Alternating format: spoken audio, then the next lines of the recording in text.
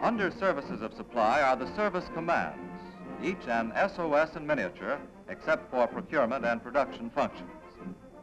Continental United States is divided into 9 such commands.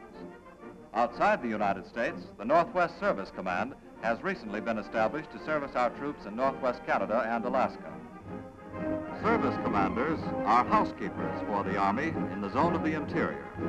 They administer the Army exchanges, provide housing facilities for troops within their areas, as well as provide them with supplies and food. Keeping our fighting men fit is the responsibility of the Office of the Surgeon General. The personnel activities of the SOS are large-scale and diverse. About 400,000 civilians a month are now being inducted into the armed forces through selective service. SOS has charge of induction and reception centers and supervises the classification, equipping, and processing of all recruits. A Special Services Division rounds out Army life. The civilian employees in the War Department are the responsibility of the SOS Civilian Personnel Division.